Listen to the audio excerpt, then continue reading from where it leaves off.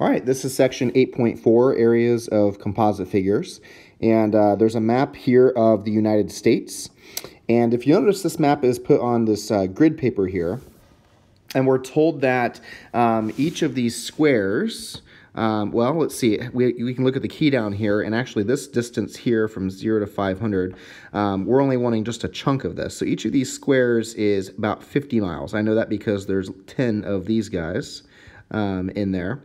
And so if each square is 50 miles, then 50 times 50 would equal 2,500.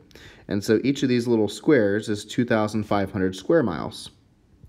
And so if I asked you to find the area of one of these states, I want you to think about which ones would be the easiest ones to do.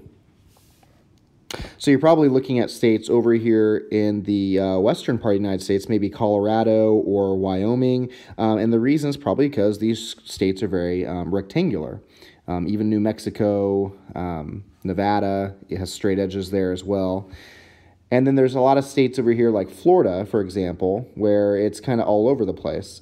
And so you could still count, but it wouldn't be as easy to count. And so these states are kind of representative of what we're going to be talking about today, which is composite figures, which are figures that are made up from other shapes. Also gives you kind of some perspective. If I zoom out here, it kind of gives you some perspective of just how big Alaska is. I know that a lot of the maps we look at, we see Alaska's up kind of off to the side, but it is a huge, huge chunk of land. It's actually our biggest state in the United States with land mass, but one of the more least populated states that we have as well. So let's look at a few other composite shapes that are put on grid paper like this. Now these squares are 1 by 1 squares. So in our previous sections when we were doing perimeter, we were counting how far it was to travel around the shape, right? So we had each of these distances being 1, and then we had our diagonal distances of 1.5, 1.5, and 1.5. So every diagonal was 1.5. But that's for perimeter. That's not what we're actually going to be doing today. Today we're looking at the area. So we're actually counting the squares inside. So these little squares that are little half squares right here, we're going to count them as half squares. We're not going to count them as 1.5 because I'm not talking about the distance that I'm coloring in purple there. I'm literally just talking about how much space is inside the square. So it's half a square. So for a shape like this, it might be actually easier to split it into other shapes. Again, composite shapes are just shapes that are made of other ones. And if I draw a few lines here, I can split this shape into a rectangle, a square, and then 2 triangles. Now the area of the rectangle is going to be, let's see, that's 4 wide and 8 long. So there's going to be 32 squares right there. That's where multiplication kind of comes in handy. And then this square is going to have 9 squares in it because it's 3 by 3. The 2 triangles, I could either use my triangle formula, which by the way is 1/2 the base times the height, or I could just literally count the squares inside. So we know that this is a full square, and then that's half, and a half plus a half is going to make 1 whole. So there's 2 squares there. And then 1, 2, 3, and then 2 halves makes 4, and then another half. So there's 4.5 squares there. So if I add all these up, I've got 32 squares plus 9 squares plus 2 more squares plus 4.5 squares. And so 32 plus 2 is 34, plus 9 is 43, plus 4.5 is going to give us 47.5, and this would just be units squared. And then similarly for this example B, if I just draw a line that goes like this and maybe like this, I can split this into a square that is 2 by 2, so it has 4. A rectangle that's 3 by, let's see, 1, 2, 3, 4, 5, 6, so that's going to be 18 squares there. And then this triangle. So I think it's actually going to be easier to use our triangle formula for this one. The base of the triangle is 5. The height of the triangle we know is 6. And so 6 times 5 is 30. and 30 divided by 2, because remember a triangle has that half involved in it, is 15. And you can count them if you want, but there should be 15 squares, including all the halves, right there. In fact, it'd be kind of difficult to count them because these little chunks right here aren't perfect. So, for example, that's not a half a square right there. That's not a perfect half a square either. So we kind of have to use the triangle formula for this one. So if I add up 18 plus 4 plus 15, that would give us 37 units squared. So to find the area of a composite figure like these, what I'm really doing is I'm combining the areas of the shapes that I already know. Rectangles, squares, triangles, that sort of thing. And then of course we're going to have circles come into play as well. All right, let's look at this composite figure. This is a portion of a basketball court. And so it consists of, it looks like a circle and a rectangle, but it's actually a semicircle and a rectangle, because if I do the rectangle, which I would prefer, right? The rectangle formula is really easy for the area.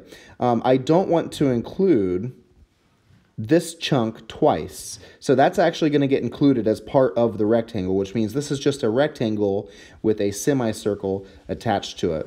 And to find the area of a rectangle, I just do base, which is 19, and the height, which is 12. So we're just doing 19 times 12, which is 228. So we have an area of 228 for our rectangle part. Now for our semicircle, and we looked at semicircles in our last section, we're going to use the area formula, which is pi r squared, but we're just going to do half of that. So I need the radius, and since I know this is 12, from the other side of this rectangle, that makes the radius, which is just halfway through, that's going to make the radius 6. And so to find the area, I'm going to do pi times 6 squared, but I'm going to divide my answer by 2 because it's only a semicircle. So 6 squared is 36, times pi is 113.04, but then I'm going to divide my answer by 2, and that's going to give me 56.52.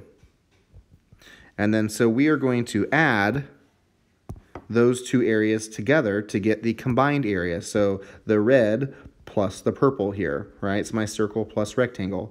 So 56 plus 52 plus 228 is going to give us a combined area of 284.52, and that's going to be feet squared. Remember, we use square units for area. So this is all we're really doing today. We're just doing area of composite shapes. We're combining rectangles with semicircles and triangles with semicircles, and we're just going to combine and add up their areas. All right, the next one is made up of this next composite figure is made up of 3 shapes here. It's got a triangle, it's got a rectangle, and it's got a parallelogram. So if you need to, revert back to my other notes because I've got all the formulas in there and examples of how to do that. But for the, I'll start with the rectangle. That seems to be the easy part. The length of, or the base of the rectangle is 8 there, and then the height is 4.5, and so 8 times 4.5 is going to give us an area of 36. And then for my parallelogram, a parallelogram actually has the same exact formula, base times height. My base is going to be 8, and my height is going to be 6.7 because the height always meets the base at a right angle. So 8 times 6.7 is actually going to give me 53.6. And then for my triangle, the formula is base times height divided by 2, or 1/2 base times height. So the base is 11.2. And then the height is 4.5. So yeah, there's some decimals involved, but we're going to use our calculator and it'll be fine. So 11.2 times 4.5, and then we're going to divide our answer by 2, is going to give us 25.2. And I'm just going to add that area with the area of the rectangle up here, 36, with the 53.6. And that's going to give me 114.8 centimeters squared. For example B, this one's got only 2 shapes. It's got a rectangle that's 9 by 7, so 9 times 7 is just 63. And then it's got a triangle. And I know it kind of looks like two triangles, but this is just the height of the triangle. So we're just going to use that as our height, and then our base is going to be 9 because it's the other side of our rectangle. And so for a triangle, I'm just going to do half of the base times the height, which instead of doing half of 9 first, I could do half of 6 first. Half of 6 is 3, and then 3 times 9 is 27.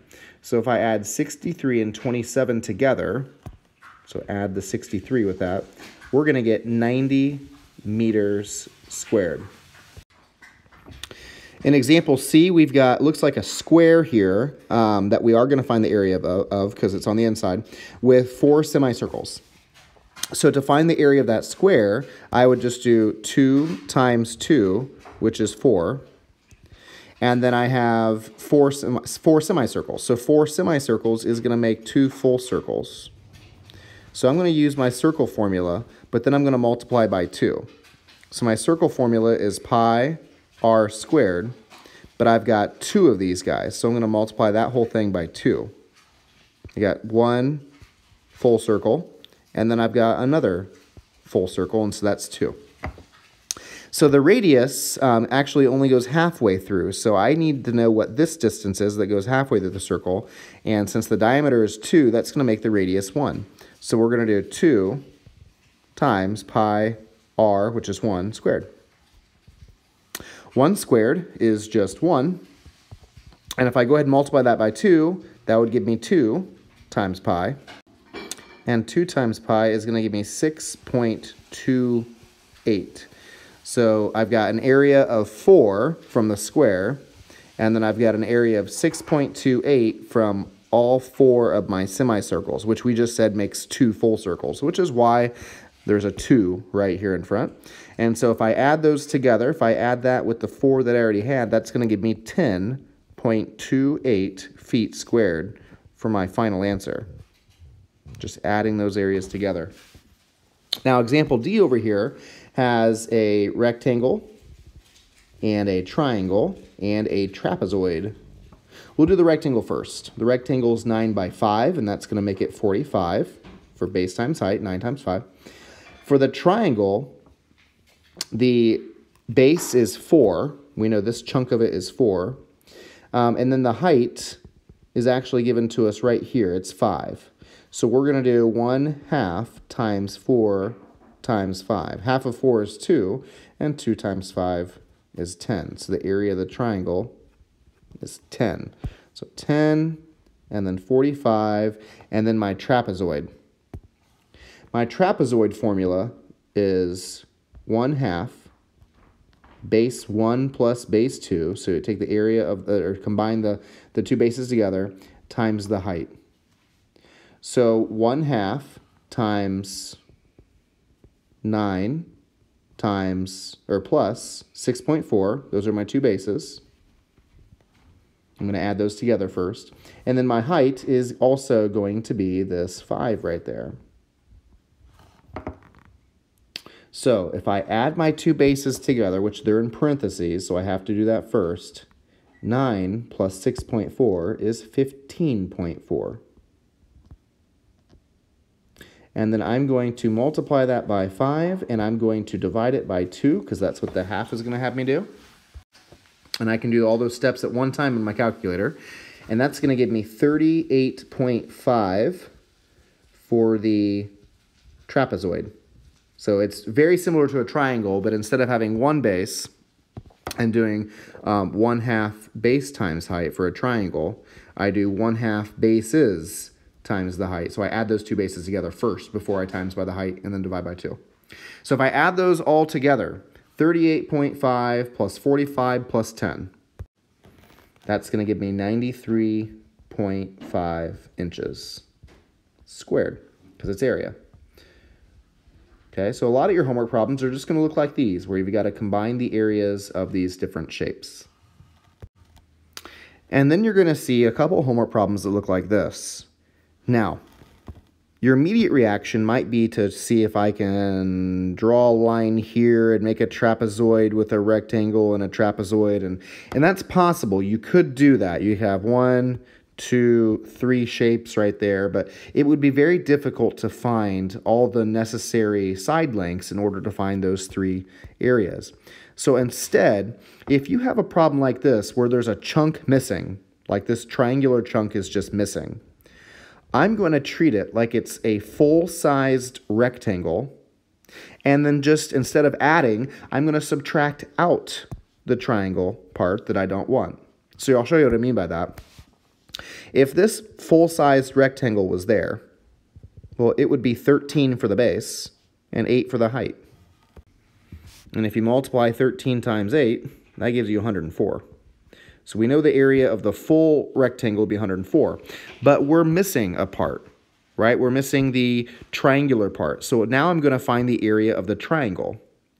So I'm going to have to do a little bit of critical thinking here. If I know this is 13, and that's 4, and that's 4, I have to think what's missing. So 13 minus 4, that means this is going to be 5. And so I'm going to take away, subtract, the area of my triangle, which is 1/2, times the base of my triangle, times the height of my triangle, which is 6. So instead of doing half of 5, let me do half of 6 first. Half of 6 is 3, and 3 times 5 would give you 15. So the answer to this one is not as complicated as it looks. I don't need to split it into a bunch of different shapes. I instead just need to think of it as one full shape minus out that triangular part. So 104 minus 15 is just 89 meters squared. So that's pretty much it for the lesson. We're just doing a bunch of different areas. We're adding them, or in some cases, maybe subtracting them away to find the area of our composite figures. But I wanted to do number 16 from the homework before I left you guys. Number 16 says, the fountain is made up of 2 semicircles and a quarter circle. Find the perimeter and the area of the fountain. Round the perimeter to the nearest tenth of a foot and round the area to the nearest square foot. Okay, so why don't we start with perimeter first? That's what we did first chronologically. Why don't we do perimeter?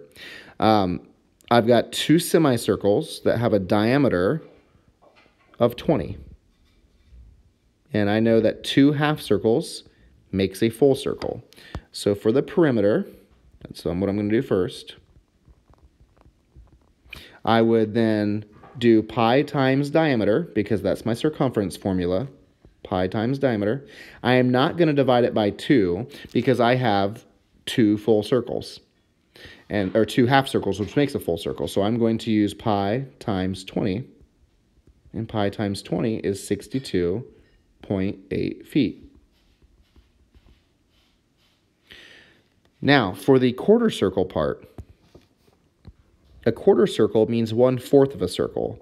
So if I literally were to continue this, you might see that might be the actual size of this circle, right? So you can see it's about 1/4 of it. So if it's a quarter of a circle, that means it's 1/4 of a circle.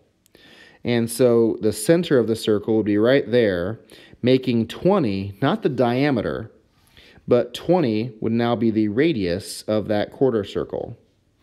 So I need to find the diameter because I want to use my circumference formula, pi times diameter. And so if the radius is 20, times that by 2, the diameter would be 40. So I'm going to do pi times 40. That's pi times 40 because I'm finding the distance. Now, I don't want that distance all the way around the circle, though. I only want 1/4 of that. So if a semicircle is half, a quarter of a circle is just a fourth of it. So I'm going to do 1/4 of that just because I only want that section right there. And so 1/4 is just dividing by 4. 40 divided by 4 is 10. And 10 times pi is 31.4 feet. So I'm just going to add those together, the 62.8 that I have right here with the 31.4. And that's going to give us a perimeter, a combined perimeter of 94.2 feet. So that's our perimeter. Now we're going to switch gears to area. So I'm going to get rid of this. You noticed I was only outlining the outside of the circle because perimeter is outside. So now I'll be talking about the space inside of the circle because that's what area is the space inside. So let's start with the semicircles again. 2 semicircles is going to make a full circle. So I'm going to do area on this side. And my area formula is pi r squared. Switching formulas here. But I'm not going to do 1/2 pi r squared because I have 2 of these halves, and that makes a full. Now, we said in the last problem we looked at that 20 was the diameter, but I only want the radius. So the radius is going to be 10. So pi times 10 squared. 10 times 10 is 100. Remember, squaring a number does not mean multiplying by 2. 10 times 10 is 100, and 100 times pi is 314.